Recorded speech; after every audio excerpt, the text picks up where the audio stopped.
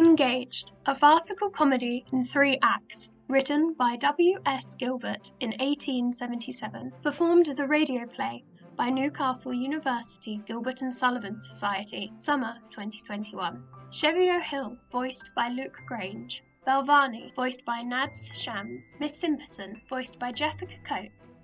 Angus Macalister, voiced by Ben Gardner. Major McGillicuddy, voiced by Eleanor Smith. Belinda Treherne, voiced by Olivia Shepherd. Minnie, voiced by Christina Clifford. Mrs. Macfarlane, voiced by Susie Fletcher. Maggie, voiced by Olivia Irving-Wilson. Parker, voiced by Inés Antunes. Narrated by Emily Wright. Directed by Georgi Holter.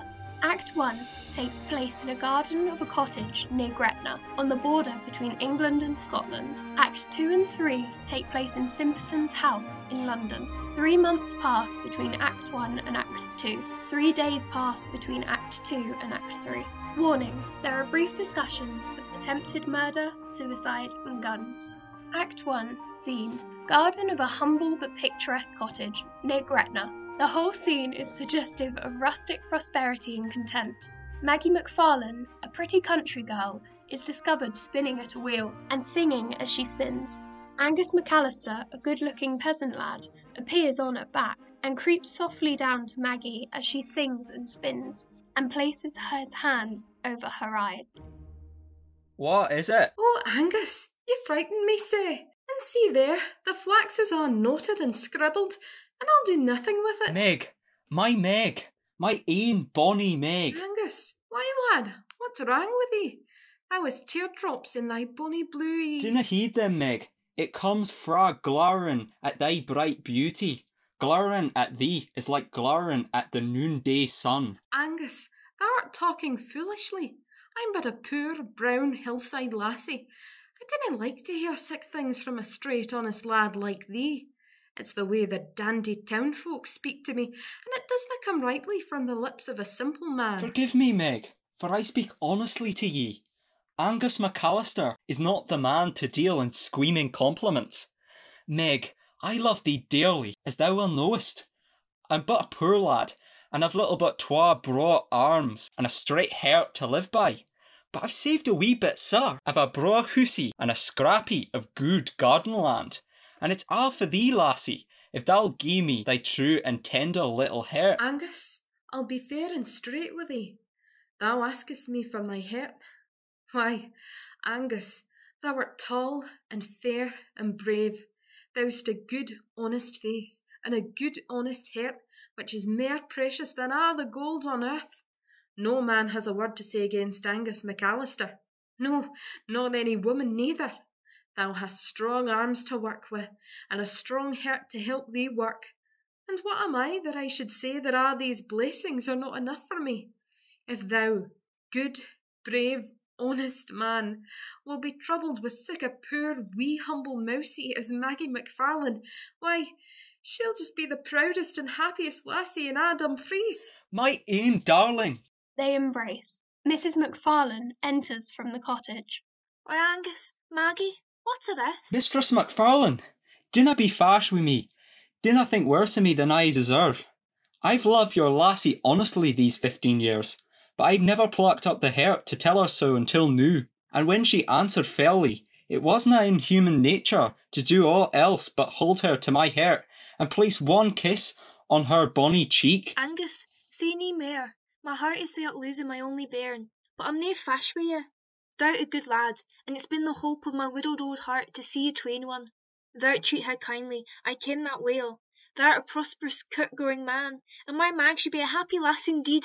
Bless thee, Angus, bless thee. Dinna heed the word in my ear. It will come out when I'm over glad. Yes, I'm a fairly prosperous man, what with farming a bit of land, and gillying odd times, and a bit of poaching now and again. And what with me illicit whisky still, and throwing trains off the line, that the poor distracted passengers may come to my cot.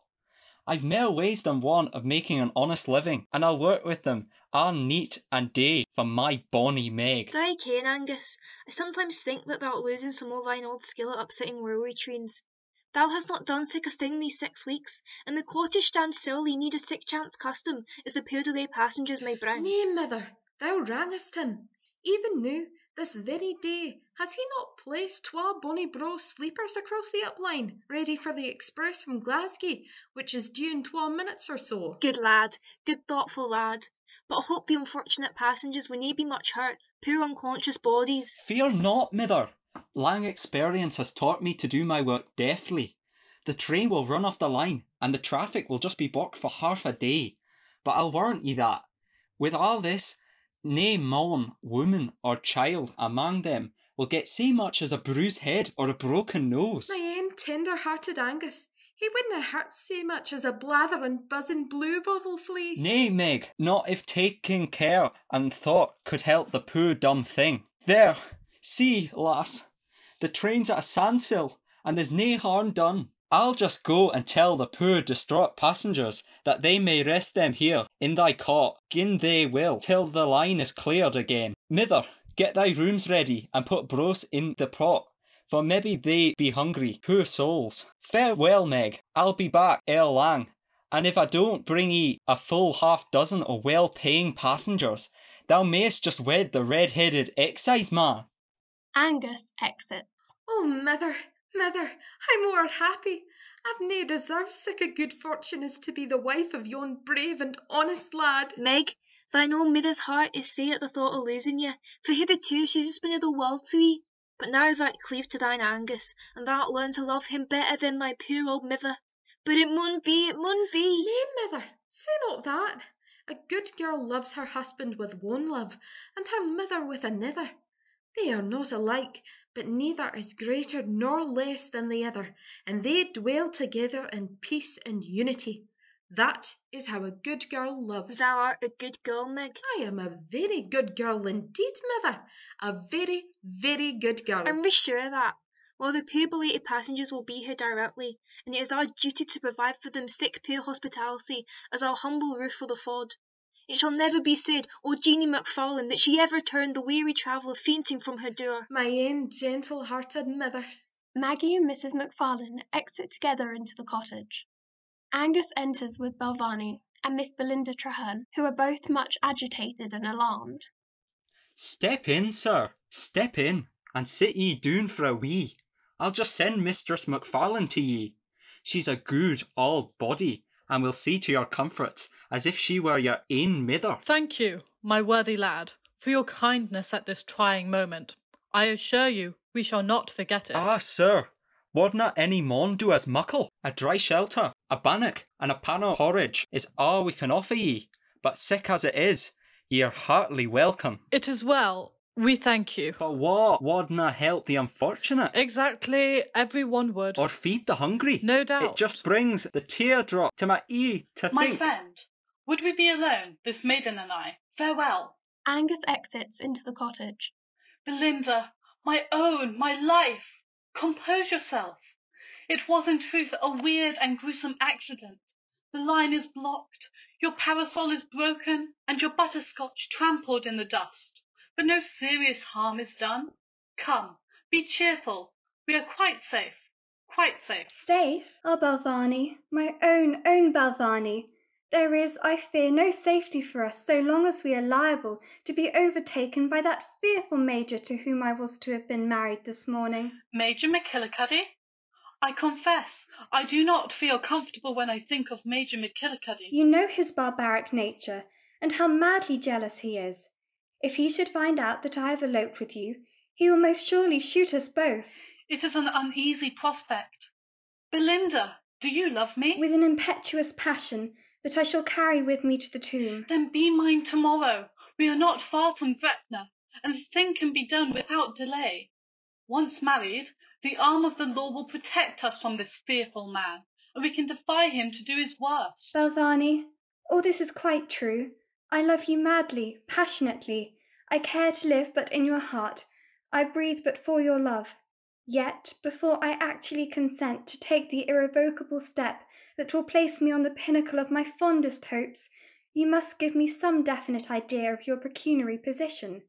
I am not mercenary, heaven knows, but business is business, and I confess I should like a little definite information about the settlements. I often think that it is deeply to be deplored that these grovelling questions of money should alloy the tenderest and most hallowed sentiments that inspire our imperfect natures. It is unfortunate, no doubt, but at the same time it is absolutely necessary. Belinda, I will be frank with you.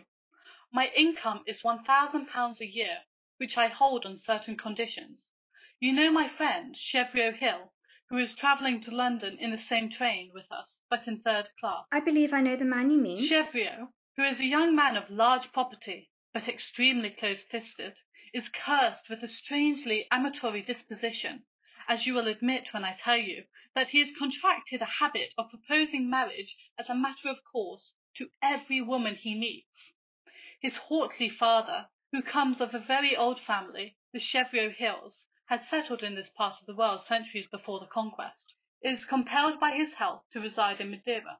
Knowing that I exercise an all but supernatural influence over his son, and fearing that his affectionate disposition would lead him to contract an undesirable marriage, the old gentleman allows me £1,000 a year, so long as Cheviot shall live single, but at his death or marriage the money goes over to Cheviot's aunt, Symperson, who is now travelling to town with him. Then so long as your influence over him lasts, so long only will you retain your income? That is, I am sorry to say, the state of the case. Belvawney, I love you with an imperishable ardour which mocks the power of words. If I were to begin to tell you now of the force of my indomitable passion for you, the tomb would close over me before I could exhaust the entrancing subject. But, as I said before, business is business, and unless I can see some distinct probability that your income will be permanent, I shall have no alternative but to weep my heart out in all the anguish of maiden solitude, uncared for, unloved, and alone. Belinda exits into the cottage. There goes a noble-hearted girl indeed. Oh, for the gift of Cheviot's airy badinage! Oh, for his skill in weaving a net about the hearts of women! If I could but induce her to marry me at once before the dreadful Major learns of our flight. Why not? We are in Scotland. Methinks I've heard of 2 loving hearts can wed in this strange country by merely making declaration to that effect. I will think out some cunning scheme to lure her into marriage unawares. Maggie enters from the cottage. Will you walk in and rest a wee, Mr. Belvawney? There's a room ready for you, kind sir, and you're heartily welcome to it. It is well. Come hither, maiden. Oh, sir, you do not mean any harm towards a poor, innocent, unprotected cottage lassie. Harm? No, of course I don't. What do you mean? I'm but a poor, humble mountain girl, but let me tell you, sir, that my character's just as dear to me as the richest and proudest ladies in the land. Before I consent to approach you, swear to me that you mean me no harm. Harm? Of course I don't. Don't be a little fool. Come here. There is something in his manner that reassures me. It is not that of the airy trifler with innocent hearts. And what would ye with poor, harmless Maggie Macfarlane, good sir? Can you tell me what constitutes a Scotch marriage? Oh, sir, it's nae use asking me that, for my heart is not my ain to give. I'm betrothed to the best and noblest land in a' the bonny borderland. Oh, sir, I canna be your bride. My girl, you mistake. I do not want you for my bride. Can't you answer a simple question? What constitutes a Scotch marriage? You've just to say before 2 witnesses, Maggie Macfarlane is my wife, and I've just to say Mr. Belvawney is my husband, and nae one can set us asunder. But, sir, I canna be your bride, for I am betrothed to the best and noblest man. I congratulate you. You can go. Yes, sir. Maggie exits into the cottage. It is a simple process. Simple, but yet how beautiful. One thing is certain. Cheviot may marry any day, despite my precautions, and then I shall be penniless. He may die, and equally I shall be penniless. Belinda has £500 a year. It is not much, but it would, at least, save me from starvation. Belvawney exits. Miss Symperson and Cheviot Hill enter over a bridge. Well, here we are at last. Yes, here we are at last. and a pretty state I'm in, to be sure. My dear nephew, you would travel third class, and this is the consequence. After all, there's not much harm done. Not much harm? What do you call that? 10 and 9 at one operation. My gloves split, 1 and 4. My coat ruined, 18 and 6. It's a coarse and brutal nature that recognises no harm that doesn't involve a loss of blood. I'm reduced by this accident from a thinking, feeling, reflecting human being to a moral pulp, a mash, a poultice. Damn, madam, that is what I am. I'm a poultice. Cheviot, my dear boy, at the moment of the accident, you were speaking to me on a very interesting subject. Was I? I forget what that was. The accident has knocked it clean out of my head. You were saying that you were a man of good position and fortune, that you derived £2,000 a year from your bank, that you thought it was time you settled. You then reminded me that I should come into Belvawney's £1,000 a year on your marriage, and I'm not sure, but I rather think you mentioned, casually, that my goddaughter Minnie is an angel of the light. True, and just then we went off the line. To resume, Auntie Symperson, your goddaughter Minnie is an angel of the light, a perfect being, innocent as a new-laid egg. Minnie is, indeed, all that you have described her. Auntie, I'm a man of few words. I feel and I speak. I love that girl, madly, passionately, irresistibly. She is my whole life, my whole soul and body, my past, my present, and my to come. I have thought of none but her. She fills my mind, sleeping and waking. She is the essence of every hope, the tree upon which the fruit of my heart is growing, my own to come. Cheviot, my dear boy, excuse my tears. I won't beat around the bush. You have anticipated my devoutest wish. Cheviot, my dear boy, take her. She is yours. I have often heard of rapture, but I never knew what it was till now. Auntie Symperson, bearing in mind that the fact of your income will date from the day of my wedding, when may this be? My boy, the sooner the better. Delicacy would prompt me to give Belvawney a reasonable notice of the impending loss of his income, but should I, for such a mere selfish reason as that, rob the girl of 1 hour of happiness that you are about to confer upon her? No. Duty to the girl is paramount. On one condition, however, I must insist. This must be kept from Belvawney's knowledge. You know the strange, mysterious influence that his dreadful eyes exercise over me. I have remarked it with astonishment. They are much inflamed just now, and he is to wear green spectacles. While this lasts, I am a free agent, but under treatment they may recover. In that case, if he knew that I contemplated matrimony, he would use them to prevent my doing so, and I cannot resist them. I cannot resist them. Therefore I say, until I am safely and securely tied up, Belvawney must know nothing about it. Trust me, Cheviot. He shall know nothing about it from me. 1,000 a year. I have endeavoured, but in vain, to woo Fortune for 56 years. But she smiles upon me at last. She smiles upon me at last. Miss Symperson exits into the cottage. At length my hopes are to be crowned. Oh, my own, the hope of my heart, my love, my life. Belvawney enters, having overheard these words. Cheviot, whom are you apostrophising in those terms? You've been at it again, I see. Belvawney, that apostrophe was private. I decline to admit to you my confidence. Cheviot, what is the reason for this strange tone of defiance?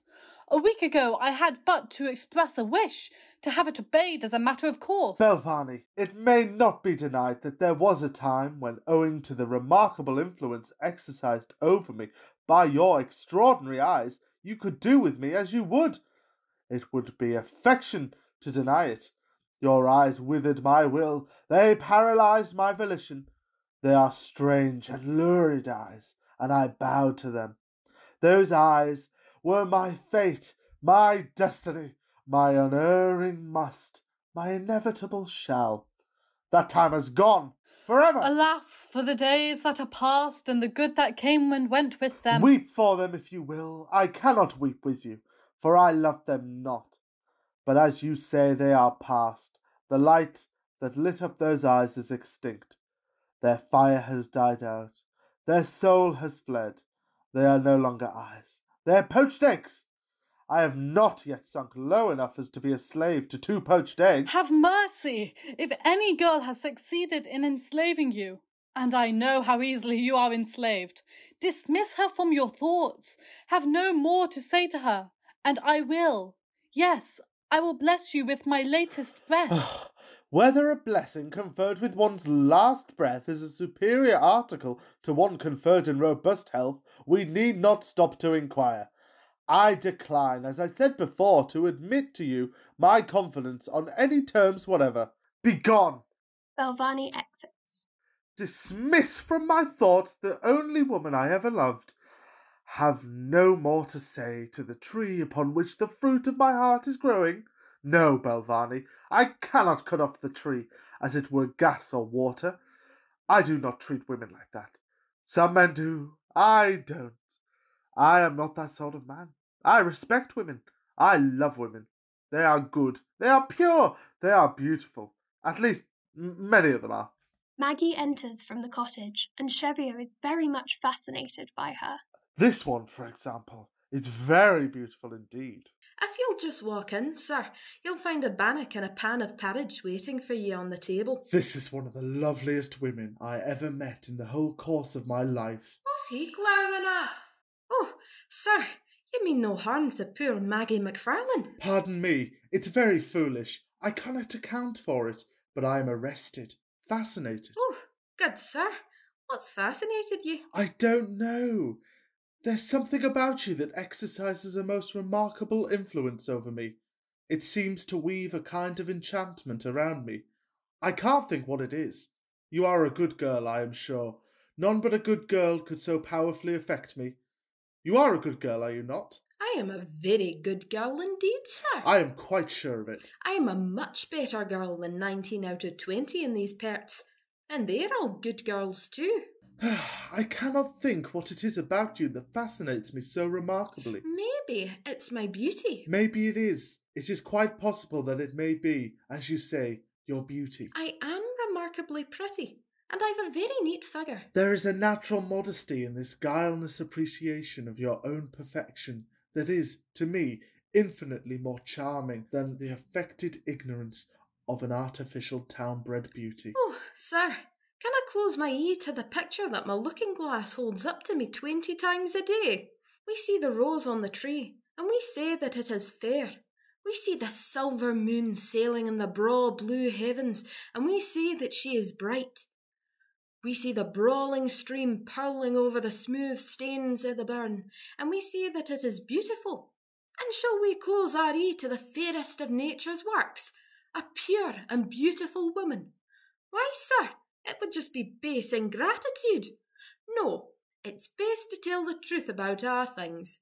I am a very, very beautiful girl. Maggie Macfarlane, I am a plain, blunt, straightforward man, and come quickly to the point. I see more to love in you than I ever saw in a woman in all my life before. I have a large income, which I do not spend recklessly. I love you passionately. You are the essence of every hope.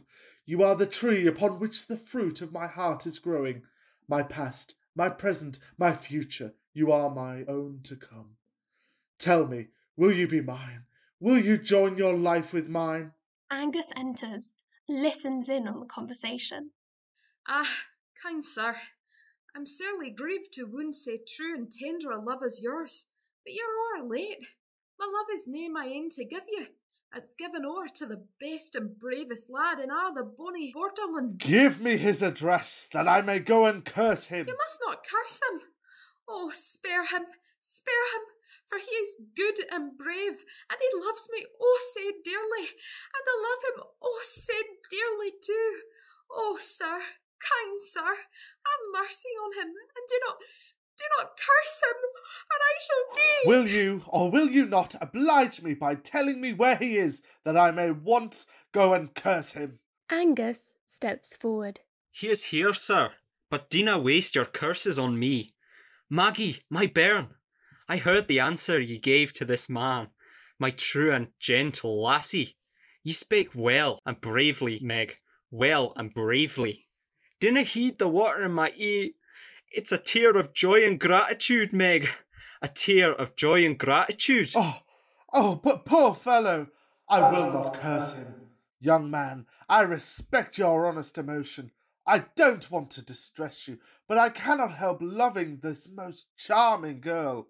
Come, is it reasonable to quarrel with a man because he's of the same way of thinking as yourself? Nay, sir, I'm nae fashed, but it just seems to drive all the blood back into my heart when I think that my Meg is loved by another.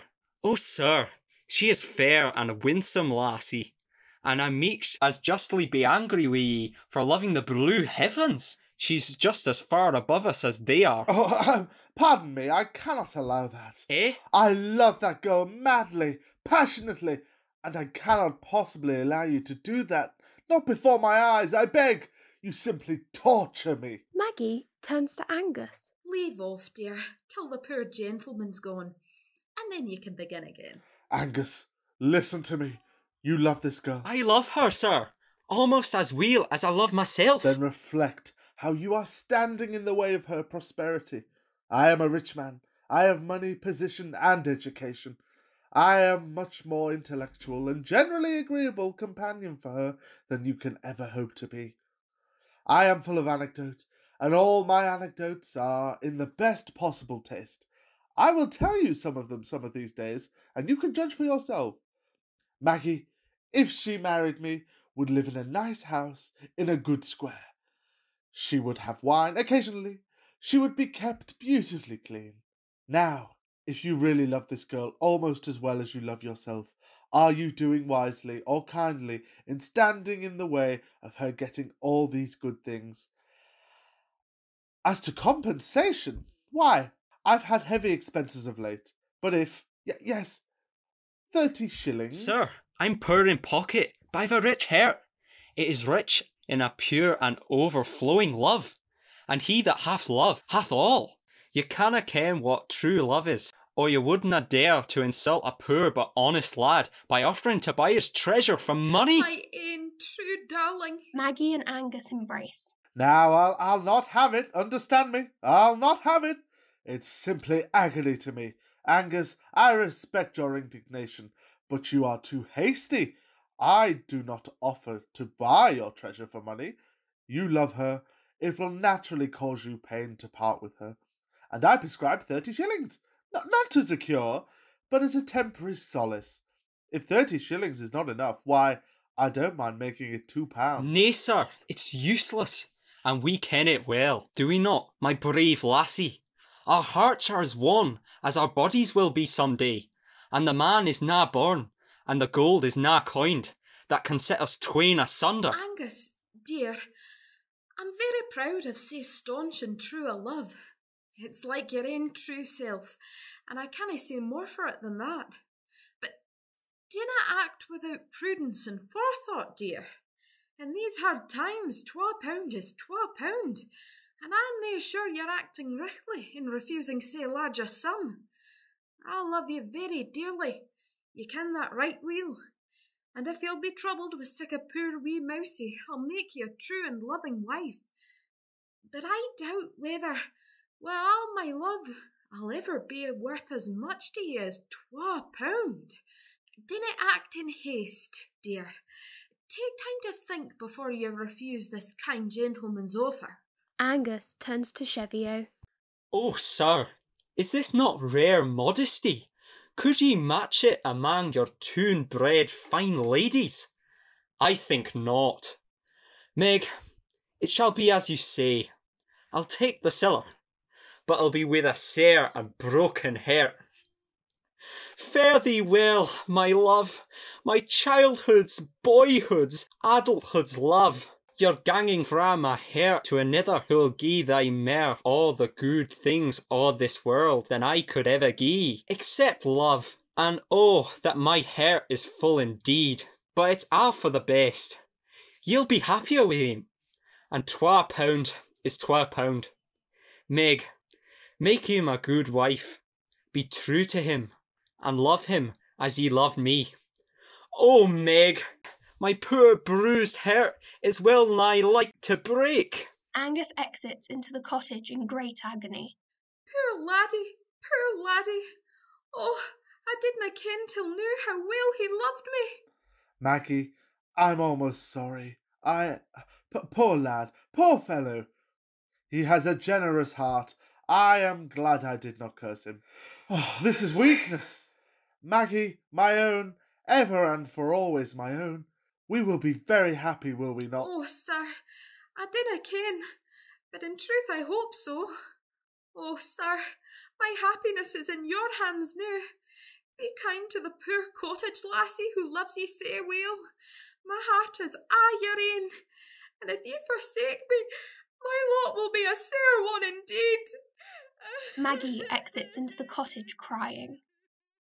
Poor little lowland lassie. That's my idea of a wife. No ridiculous extravagance, no expensive tastes. Knows how to dress like a lady on £5 a year. Ah, and does it too. No pretence there of being blind to one's own beauty.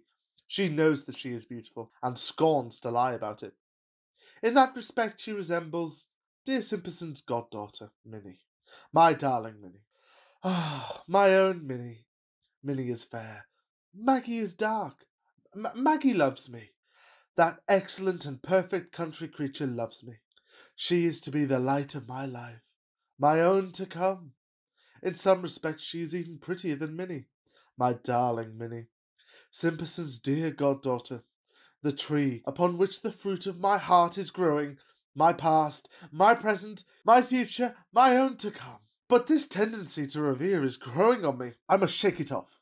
Belinda enters. Heaven and earth! What a singularly lovely girl. A stranger.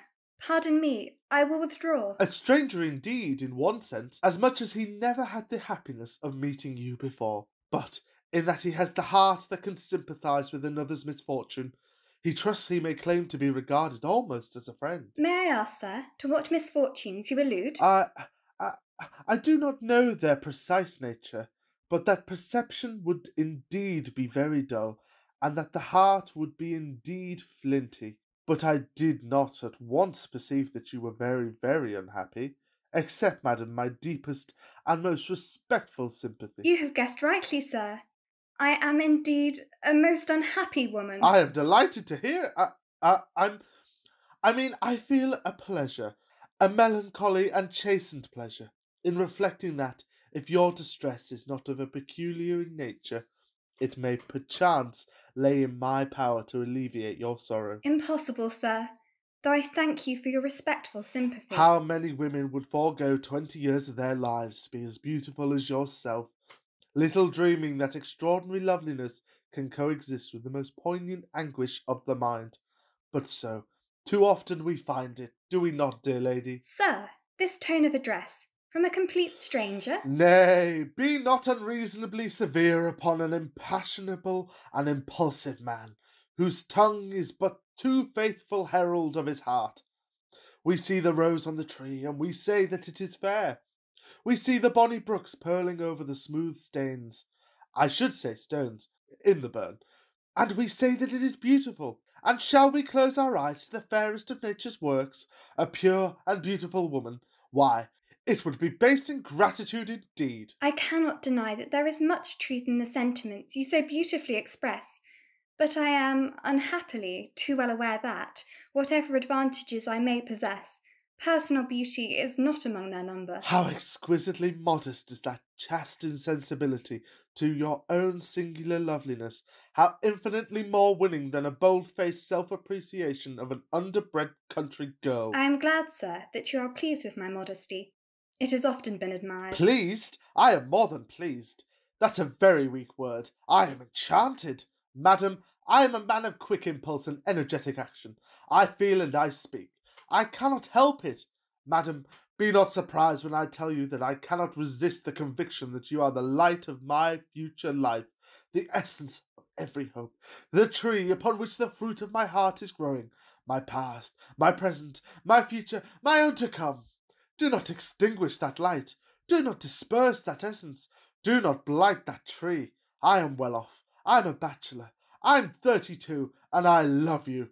Madam, humbly, truly, trustfully, patiently, paralysed with admiration, I wait anxiously, and yet hopefully, for your reply. Sir, that heart would indeed be cold that did not feel grateful for so much earnest, single-hearted devotion. I am deeply grieved to have to say one word to cause pain to one who expresses himself in such well-chosen terms of respectful esteem. But alas, I have already yielded up my heart to one who, if I mistake not, is a dear personal friend of your own. Am I to understand that you are the young lady of property whom Belvawney hopes to marry? I am, indeed, that unhappy woman. And is it possible that you love him? With a rapture that thrills every fibre of my heart, with a devotion that enthralls my very soul. But there's some difficulty about his settlements. A difficulty? I should think there was. Why, on my marrying, his entire income goes over to Symperson. I could reduce him to penury tomorrow. As it happens, I am engaged, I recollect, to Symperson's goddaughter, and if Belvawney dares to interpose between you and me, by George, I'll do it. Oh, spare him, sir. You say that you love me, then for my sake remain single forever. It is all I ask. It is not much. Promise me that you will never, never marry, and we will both bless you with our latest breath. There seems to be a special importance attached with the blessing conferred with one's last breath that I entirely fail to grasp. It seems to convey to me no definitive advantage of any kind whatever. Cruel, cruel man. Belvawney enters in great alarm. We are lost! We are lost! What do you mean? Who has lost you? Major McGillicuddy discovered your flight and followed in the next train. The line is blocked through our accident, and his train has pulled up within a few yards of our own. He is now making his way to this very cottage. What do you say to that? I agree with you. We are lost. I disagree with you. I should say that you are found. This man is a reckless fire-eater. He is jealous of me. He will assuredly shoot us both if he sees us here together. I am no coward, but I confess I am uneasy. Oh, sir, you have a ready wit. Help us out of this difficulty, and we will both bless you. With our latest breath. That decides me. Madam, remain here with me. Belvawney, withdraw. I will deal with this maniac alone. All I ask is that if I find it necessary to make a statement which is not consistent with the strict truth, you, madam, will unhesitatingly endorse it. I will stake my very existence on its veracity, whatever it may be. Good. He is at hand. Belvawney, go. Belvawney exits. Now, madam, repose on my shoulders. Place your arms around me so. Is that comfortable? It is luxurious. Good. You are sure it does not inconvenience you? Not at all. I like it. Now, we are ready for him. McGillicuddy enters, dressed for a wedding, carrying a pistol. Where is the villain? I swear he's concealed somewhere. Search every tree, every bush, every geranium. Ha! They are here. Perjured woman, I found you at last. Save me! Belvawney enters, but remains hidden, listening in on the conversation. Who is this unsightly scoundrel with whom you have flown? The unpleasant-looking scamp, whom you dared to prefer to me? Uncurl yourself from around the plain villain at once, unless you would share his fate. Major, spare him! Now, sir, perhaps you will be as good as to explain who the deuce you are and what you want with this lady. I don't know who you may be, but I'm McGillicuddy. I am betrothed to this lady. We were to have been married this morning. I waited for her at the church from 10 till 4. Then I began to get impatient. Maggie and Angus enter from the cottage. I really think you must be labouring under some delusion. Delusion? Ha ha! Here's the cake. McGillicuddy presents a large wedding cake. Still, I think there's a mistake somewhere. This lady is my wife. What? Belinda? Oh, Belinda, tell me this unattractive man lies. Tell me that you are mine and only mine now and forever. I cannot say that. This gentleman is my husband. What? No! McGillicuddy falls to the floor, sobbing. Belvawney is distraught, while Maggie sobs into Angus's shoulder. End of Act 1.